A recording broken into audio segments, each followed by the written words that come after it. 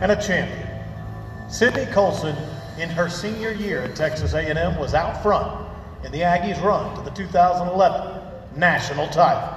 When you look at the national championship game against Notre Dame, I believe we were down 4 at halftime. I had a little speech with Danielle and Sydney before I would let ESPN in and anything. And Sydney had been a little careless with the ball in the first half, has already had 3 fouls. And I said, get the ball inside to Danielle. And I told Danielle, quit shooting threes. And she scored 22, 30 for the game. Sydney could find the people who needed the ball. Just like she did against Baylor in the Elite Eight. She found her cohort, Sydney Carter, for 22 points in that ball game. The national champion is tied for being the winningest player in program history, amassing a 115-29 record during her time in the maroon and white. Colson is still in A&M's top 5 in career assists and steals. She's all about the we. She's all about A&M. She's all about making everybody else around her better. And in life, whether you're in business, whether you're a teacher, whether you're an athlete, can you make your teammates around you better? And that's what she believed in. She was the one stepping up, answering all the hard questions, making life better, standing up for what is right. Not just for women's rights, but for what is right in this country. Sydney Colson is a winner. She put the ring on all of our hands, and we're proud to welcome her into the Hall of Fame. The Hall of Famer was drafted to the New York Liberty with the 16th overall pick in 2011 and spent 6 seasons in the WNBA. She takes her place among Aggie greats tonight with induction into the Hall of Fame. Sydney Colson. Yeah.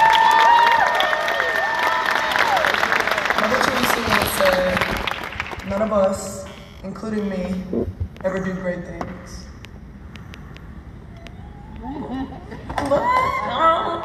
Oh, Mother Teresa hadn't met me, and she didn't know I'd be getting in reference and all that. So, take that, Mother.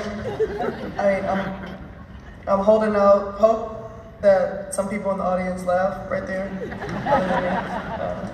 But all jokes aside, for a few seconds, I'm really, really touched by this moment. Last October, Coach Blair, Coach Bond, and Sid Carter had me get on a Zoom call with the team, thinking that I was going to give a speech, but obviously it was under false pretenses, and they proceeded to surprise me with this news. And I cried, obviously, which is probably why I'm going to keep making jokes throughout to stop myself from crying again. It's always so strange to me to come back now to College Station because it's been 10 years since I graduated. 10 years since I was in good enough shape to make it through our torture sessions. I mean practices. 10 years since we hugged our amazing fans and boosters goodbye after celebrating our national championship back here in College Station. And I mean, 10 years for the people who know me. Like, can you believe I'm 32? Like, who okayed me becoming an adult? Of all people. Wow. I love the time that I spent here. I cherish the relationships that were built.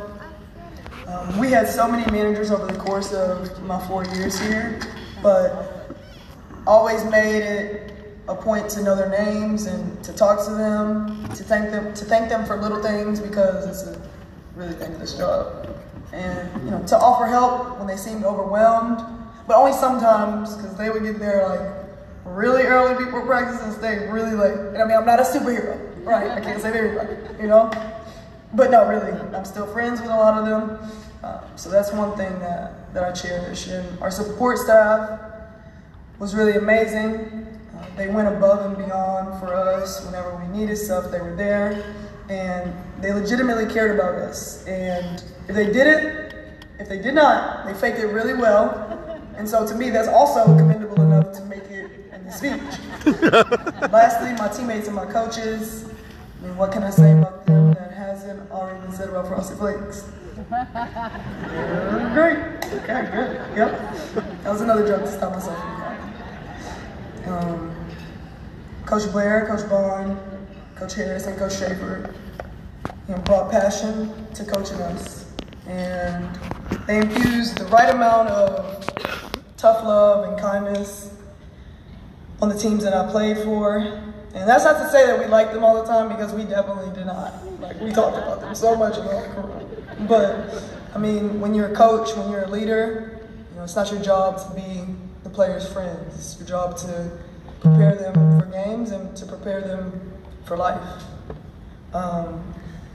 Actually, this is lastly.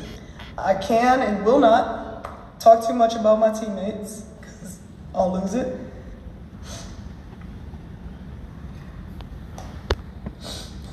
They're my sisters.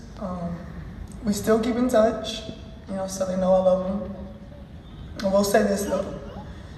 I'm still playing basketball professionally, but it hasn't necessarily been the pro career that I envisioned for myself, even though I'm really grateful for it. Sometimes I wonder, what would my pro career have been like had I chosen a university where I was a focal point and I scored this many points, got this many assists, got these accolades. And I stop myself from thinking that every time, because I truly believe God's purpose for my life, the alignment for my life, had to involve these people and had to involve this place. Coach Blair used to say to us before games, what I had, I gave. What I kept, I lost forever. And I'm so glad that I gave all that I had while I had it to these people, to this place. I'm deeply grateful for this moment. I'm grateful to the people who saw fit for me to be voted into the Hall of Fame. And even more grateful that my family could be here to witness it. Aggieland will always hold a special place in my heart. And just really appreciate this. Thanks and giggle.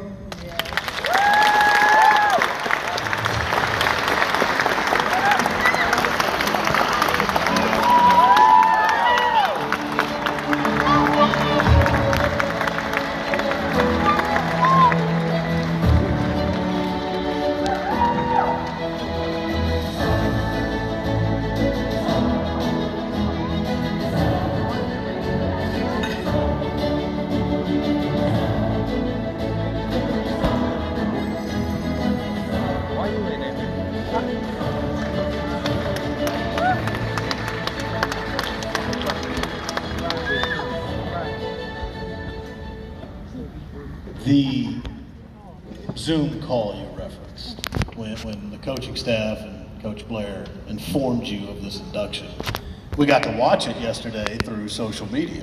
The women's basketball account put that out. Who was more emotional, you or Gary Blair? I know, right? Yeah. Coach's voice was cracking in that. I mean, like, I'm an emotional person, so once his voice started cracking and his lips were quivering, I was just like, thanks, Coach. Yeah, then you couldn't hold it again. Yep. Yeah.